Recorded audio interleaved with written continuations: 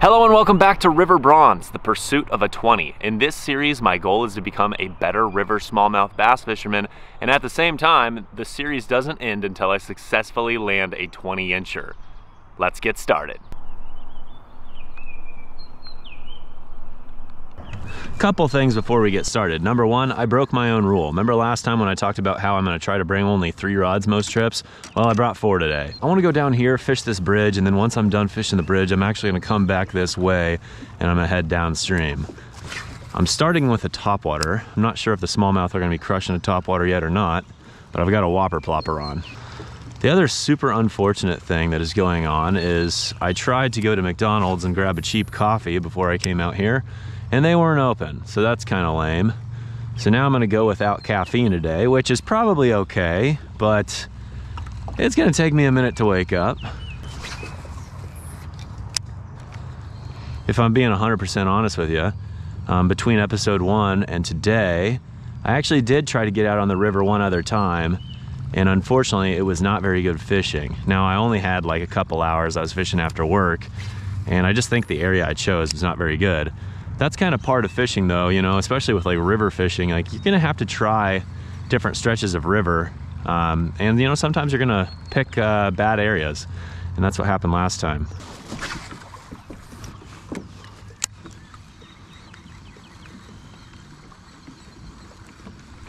There he is. Okay, smallmouth will hit topwater, and that one shook it. Dadgummit. It was only like a 12-incher, but that'll show you. Smallmouth bass, my friends, they love to jump, and they are good at shaking a hook.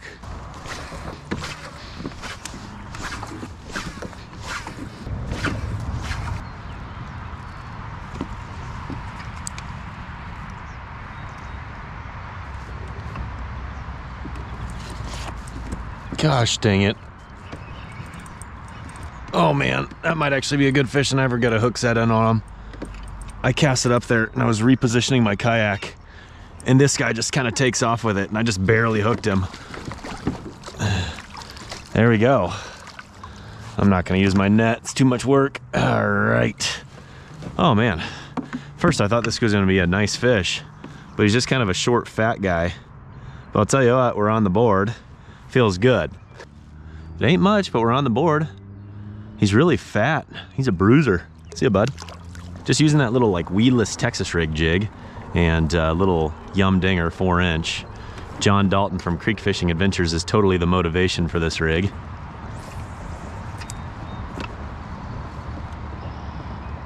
Well, I'm just gonna start heading downstream. That was kind of where I primarily wanted to fish today anyways. Upstream was not really worth a hoot, but that's how you learn. You gotta try. There's another one. Yeah, there we go. All right, I think we may have just wanted to slow down with the little dinger rig. Oh, that's actually a largemouth. He was kind of dark, so he looked like a smallie there at first when he was jumping. But the little finesse rig right here is paying off, not with size, but with fish. And that is okay with me. All right, good. Well, they might be like more bottom oriented. You know, I tried the topwater for quite a while, and it just, you know, I had the one bite, so it kind of gave me high hopes. But I probably don't want to get too distracted by the topwater just over one little bite.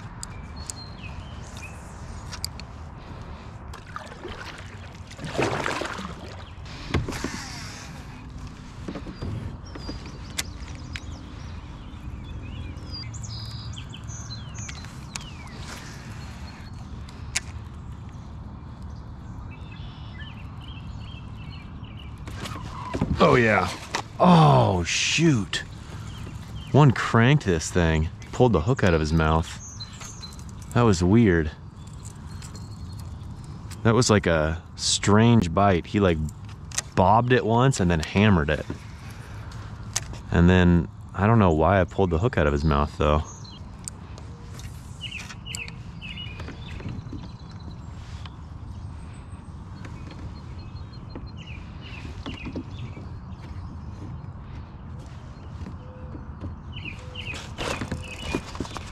God, another one of those.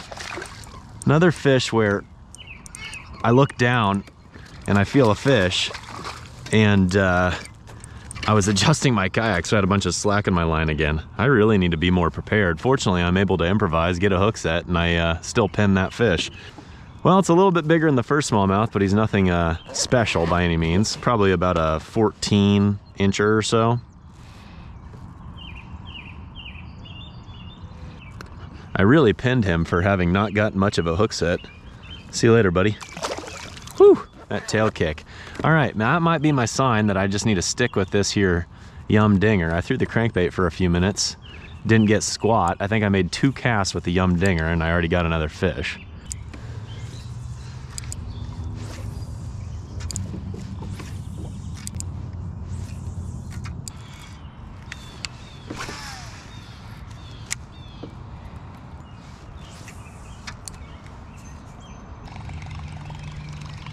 Needless to say, the river has been kicking my butt today. That being said, I'm gonna treat the back half of my day like an entirely new fishing trip. I left the yum dinger rigged up because that's the only thing I've caught fish on, but everything else I've re-rigged. I'm gonna change my style, I'm gonna have a positive attitude, I'm gonna stay confident, and I trust we're gonna catch some fish. There's no way that I'm not around fish. The question is, how do I make them bite? I'm gonna make that happen right now. Let's get back to it.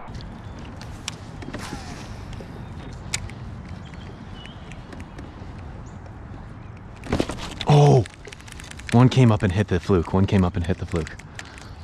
I don't know why I set the hook like an absolute idiot.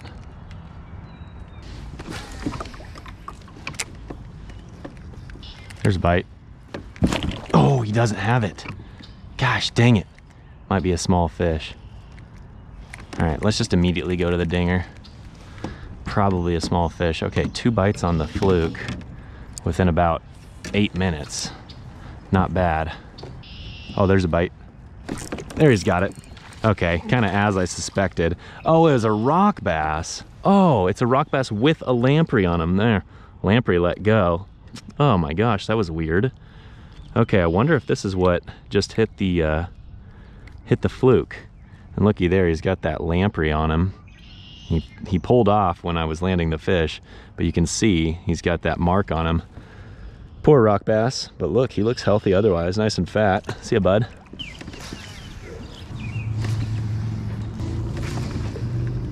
Well, I've been making my way down this bank and just turned off the camera and got a little largemouth on the little fluke there. I'm just trying to cover more water and find something that looks a little bit more productive, but happy to catch this guy on a slow day like today.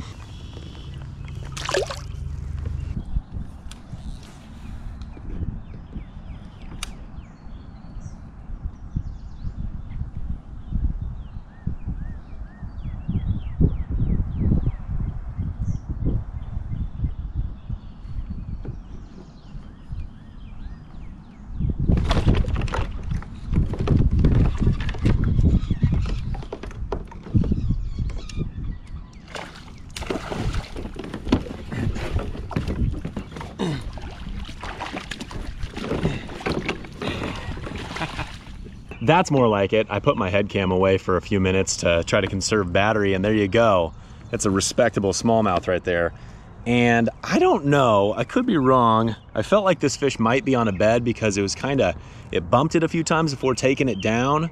Took a couple pitches before I got it to eat. So I'm not sure. I don't see a beat up tail or anything, so I'm not 100% sure, but it was kind of acting like a bedding fish though.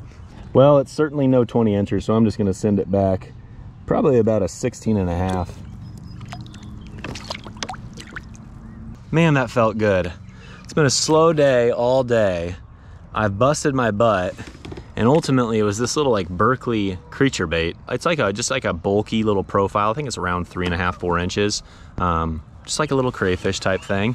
And I just kind of liked it. I saw it online and I was like, wow, that kind of looks like what I'm looking for. So picked it up and it worked. Similar profile to a tube, but it has little claws on the back and they flap. So anyways, I rigged that up, flipped it around on the Texas rig and got one. Thank goodness. Unfortunately, it's too murky to see if there's any kind of like bed. I don't see anything, so who knows?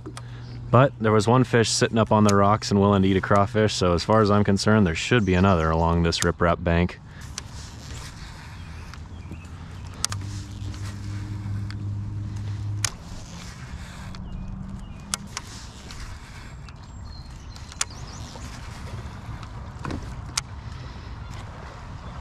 There's a bite. Got him. Ah, it's not a very big one. Is that a largemouth? That's a largemouth. Pretty sure this is the fish that just short striked me. There we go. A little largy. That's gonna happen when you're flipping around.